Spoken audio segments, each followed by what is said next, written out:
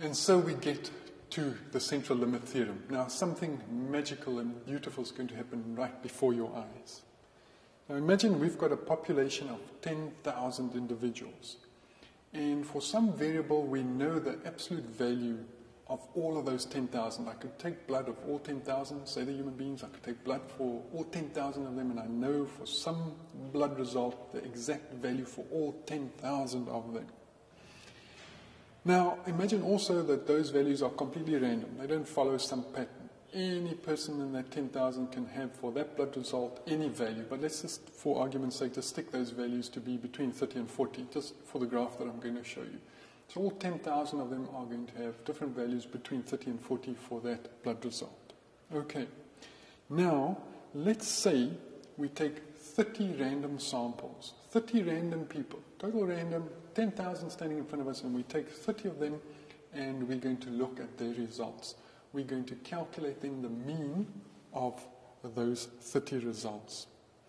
Now imagine we can do that over and over and over and over again. Every time I'm going to draw 30 different ones. Now we saw in combinations just how many you can come up with choosing 6 from 47. Now imagine choosing 30 from 10,000. That would be an enormous number of different combinations of 30 people you could do. Take 30 people, get their values, calculate a mean. Now have a look at this. There's all our 10,000. Histogram there, we see their values were between 30 and 40, and we see how many individuals fell into the different little categories. There's from 30 to 31, 30, 32, etc. So a completely random, different spread. They could have any value. But now, what is going to happen if we start plotting all those means? So I take my 30 individuals, I calculate their mean, I've got a mean on the table, send them back, take another 30 at random. Now you all know now there's going to be billions and billions and billions of combinations from those 10,000. And I could have at random drawn any 30 of them. And that's what happens in real research. We take 30 people at random. And that was just the mean for them, or the difference between the means of 2 groups, or 3 groups, or whatever.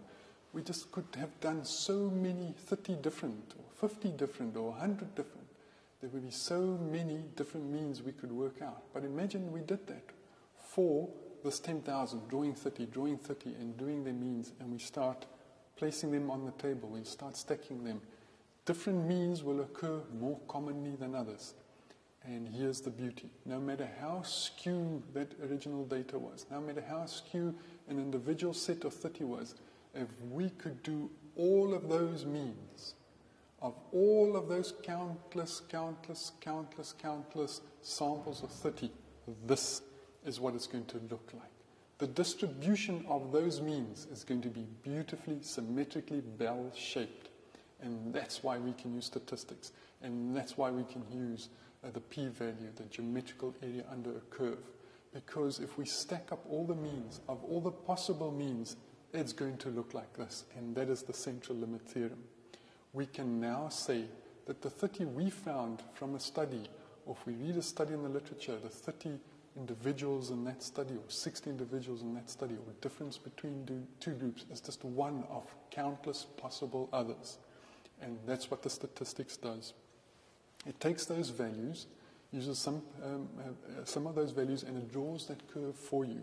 The mathematics will take some representation, draw that curve for you, and your 30, or the 30 that you're reading about, falls somewhere on a much larger set of possible values. And if the value that you found in your study should not have occurred very commonly, if in actual fact the probability of it was less than 0.05, we would term that significant, because it would have been rare to find that specific result. And there you have it, the central limit theorem.